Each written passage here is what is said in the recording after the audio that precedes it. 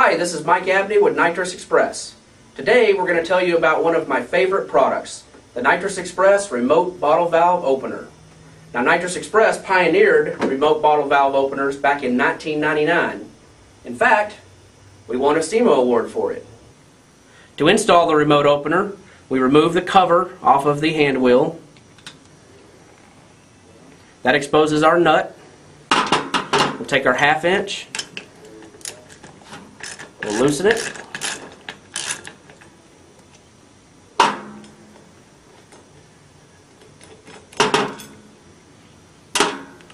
Now we'll remove the hand wheel.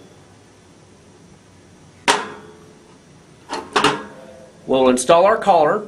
Now this collar will fit on other styles of valves as well as NX. We want to position this relief to where it clears the outlet nipple of the bottle valve. Use our Allen wrench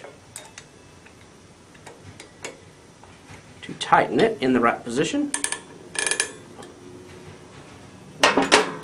Now we can install our new billet aluminum hand wheel. This has gears on it that the remote opener uses to activate, but you can also use your hand to open and close the bottle when you need to refill it.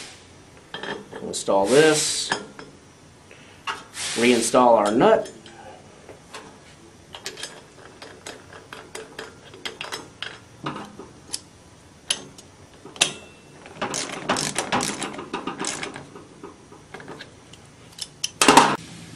Next, we'll install the billet aluminum NX opener body. This opener body can be rotated in 4 different positions for clearance reasons. The cool thing about the new Nitrous Express bottle opener is that it only takes 1 thumb screw to remove the opener body. This makes it awesome for removing the bottle whenever you need to fill it up and reinstalling it. It's very quick and very simple. The motor simply slips on. You use your single thumb screw. Tighten that up, and it's locked. Now if we want to change it, we simply remove this thumb screw. It allows us to remove the body quickly and easily.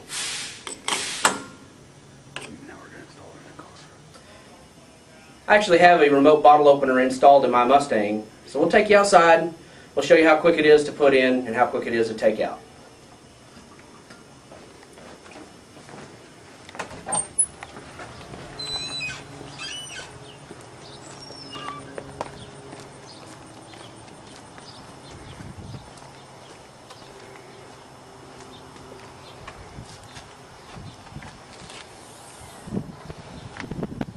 Okay.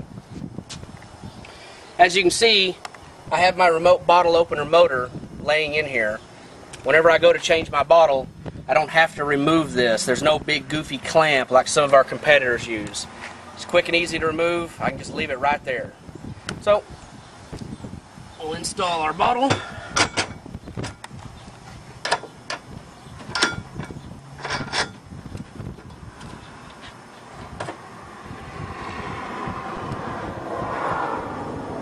Now all we have to do is slip our remote opener, move our thumb screw,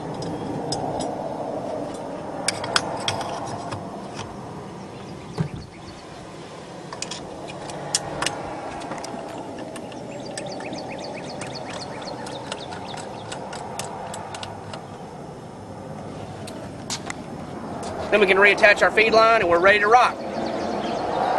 I have a nitrous pressure gauge installed in the cab here, so you can see that right now the nitrous pressure is at 0.